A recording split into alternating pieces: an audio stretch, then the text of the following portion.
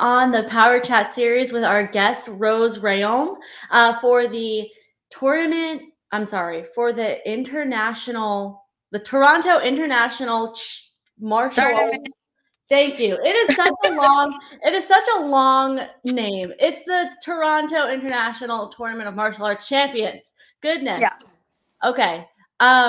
Give me 1 second. Okay, so we have Rose on here today as our guest, and super excited to have you on. So let's start off. Obviously, you did really well. Pictures in the frame, 2 grand champions. But how did it go overall? Overall, it's been one of the best tournament of the year. Like I actually had really good tournaments overall.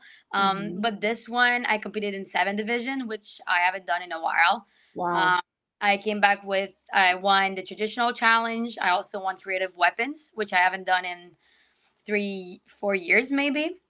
And then I dropped a musical weapon, but that's fine. It's on me. Then I fell off the ring in creative forms, which happens too. But then on the Saturday went well. I won Japanese form, and then I also won Chinese traditional weapons, and I got second in Kempo. So I mean, what? So you said you fell off of the ring? You said? yeah, okay. So I actually posted the bloopers on my Instagram. So when I went on like there, I couldn't see like the end of the ring, don't know how and why, but when I spinned on my knees, one of my knee went off of the mat in front of the judges. So I stopped and I give them a look and I just kind of bounced back Um, on the ring and finished it off. But it's okay. I just didn't calculate properly where to start my farm and I didn't adjust well on the mat. So yeah. Okay, but still, I mean, that's a nice thing about winning grands. You don't have to win all your divisions. You just have to perform twice really well on stage. Your competition, how was that? How are the competitors going against you? The competitors were really strong. I'm actually happy with how many people there were. Mhm. Katie McMillan was here. Amber Rutherford was there too. Kaylin Vaughn was there. So the girls were Wow. like on top notch. They competed with their strongest kata. And I've seen them towards the year, and I think this weekend, well, the last weekend was probably one of their strongest one. Um, and overall it was really nice, and all in the other divisions too, right? Like the 16 17 divisions were enormous. 16 to 20 kids. Even the 14 15 one, some of the WKF Karate Canada Ontario people came in, jumped in for traditional forms too. Matthew Grisha was there, Noah Sensei, Avery Presley for from Paul Mitchell was there too. Sophia and DG were there to perform their last team musical sync, which was amazing to see them once again. So a lot of the big NASCAR names and a lot of good WKF Ontarian came on, and it was really good competition. That's awesome to hear. Also, part of the competition aspect before that happened, there were tons of seminars, which was one of the main draw that I know the promoter Mike Politi is really proud about getting all of these top athletes to give back to the sport ahead of time. And you were on the list of those people. Tell me how that went. That went amazing, which is probably one of the biggest good points from the Pallades. They really want to give back to the community, right? And we all know how much seminars are, or how much it is to just travel around and do these kind of things. So doing it for free is just their way of giving back to the younger one. I remember when I was 10, 12, I was actually doing these seminar with Ross, with Becca, with Danny Atkins, and now just being one of the coaches that was a part of the seminar was actually eye opening, right? Like that's how you know you've been a part of the crew for a long time, like a part of the NASCA people for a while. Um, it was actually a really good seminar. Jared had a really big one. I was surprised. I wasn't expecting a lot of people on mine, but I ended up with 20 people on the Friday, which was really impressive. I had to take 2 rings and then alternate in groups because there was way too many people for bow. They were almost eating each other. And then sadly, Robbie and Ross couldn't show up, but Bailey jumped in, and Nico and also Ben jumped in to do their own seminars, and it was a lot of fighters there too, and a lot of good fighters were actually doing the other guys' seminars, right? So which Oh, like was the fighters were doing like forms or weapons or any type of oh other. no no no, but I mean like the fighter were doing the fighters seminar, Oh, oh, but okay, that's like cool. it was cool to see some adults, that fights in general. Hmm. Take example Bailey's seminar, like Yeah, it wasn't cold hearted or it wasn't weird because they're like competing against each other. right. I did actually with Bia, Casey, Casey seminars. Um, and then I did Jared's seminar too with some of the like Cameron Claus was there too and Amber to do Jared's seminar. So it was fun to see good athletes, the adults, one of the some of the best ones actually do those seminars too and enjoying it and having fun. So for the seminar part it was amazing and they did really well. It takes a level of, humbleness to be able to go into another person's seminar as an adult, as a top level competitor, and recognize you could learn something or you could even just benefit from what their training might look like, right? Oh yeah, and like we all have our own style like when we do kata but sometimes just learning new tricks and new way of training from somebody else and you can adapt them your own way to put them in your training or in your kata, right? I think humbleness is a good word, but also thinking about the fact that you're always a white belt. Mm. I think so often we just go and we're like, oh my god, we know what we're doing, we don't need to learn anything anymore, and that's a big mistake. I think the ones that are great are actually the ones that keeps learning, Mhm. so this way you can like stay up to date for the younger ones that you're teaching too, right? So Awesome. And so, like I mentioned, you're part of Team NMAC, also sort of a heavy saturation of people from Canada. How did your teammates do at the event too? oh, I was they did amazing. Jacob, one of the NMAC fighters, was on the stage. You've probably, those who have been there, he's like the super tall guy, super nice guy. He did amazing. His mom in the 40 plus two did amazing in fighting divisions. I have my crew from Quebec, Mm-hmm. from my dad's school, right? Because right now I'm in Toronto. So my dad's crew did really, really well. Melanie won a lot of her divisions. And then all the results by heart, I don't know all of them. I Mm-hmm. know Diana from Mexico did that really well in fighting. Right. Uh, and then Kayla and yeah, a bunch of them did good. And then you found a lot of Canadians too on the night show, which is fun to see. Change the rhythm of the night show at some point too. So that was How was good. the night show? I mean, obviously you performed in it.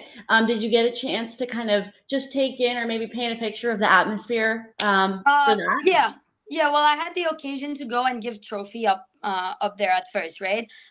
So I was able to see a little bit what how was it laid, how was the mat. For that, I didn't have time to practice on it actually. I've been doing a lot of. I did a lot of roles Yeah. in the tournament. I wasn't just a competitor, so Uh-huh. I was running around a lot. Did you But the judge? night was fun. Sorry. Did you judge? I judge, I scorekeep, I help placing the room with with the Pallades. I actually help managing too, helping with the competitors, running back and forth at the registration table, fixing some mistakes, right? Because the color belt had different rules, so some people misunderstood that and didn't register the kid at the right spot. So I help around with that, and then yeah. So overall, the night show was just great. It was different because there was less fighting. There Mhm. wasn't, the team fighting wasn't up there, but the 30 plus and the 50 plus had overalls on the night show, was which was amazing. It was sponsored by Andrew Gabillion, and I think it's something we could see more often, and everybody could use a little bit, and in their night show, which was they did amazing, and it's nice to see that a bunch of them are from longtime competitors, right? That keeps doing it. Yeah, longtime competitors, even promoters, keeping that competition, that category really interesting and exciting to watch. So I'm glad that they got to be showcased because I know frequently they don't. So that's really great to see. And is that something that you wouldn't mind seeing at other night shows? Oh no, I would actually enjoy it. I look at them and I tell every time I see like 30 plus, 40 plus, 50 plus compete, and I wonder if my joints are gonna be able to handle it at that age too, right?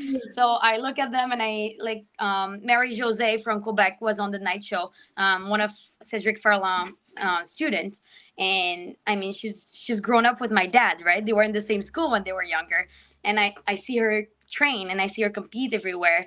And now she's a part of Event and she's doing so well. And Melanie Kante from my dad's school too, and it's just amazing to see them keep going. So, yep. Yeah, it's I think showcasing that is also a great way. Like it gets yourself thinking, am I going to be able to do that? I'd love to be able to do that, as sort of an aspirational, a goal to hope that you're still, moving and involved in the sport as well. So this was, you said, one of your best tournaments, if not the best tournament of the year.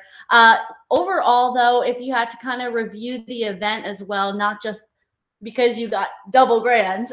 Yeah. But tell me about just the review of the event for the post show. Okay, so of the tournament, like the Toronto tournament event, overall it was great. A lot of people, lots of good competitors, good of a lot of people from Ontario too that came. So lots of color belts, surprisingly, 20 to 30 kids in some divisions. Jeez, that's a lot. Oh yeah, there was this divisions that I judged was super impressive. Two little guys. I don't remember the age group. I think it's Wasim little brother. These kids are like color belt under 10. They do flips, crazy flips. They're really good. We have like you can see that there's a bright future ahead. And then there was also the dog, the Duke, who was like the mascot of the tournaments.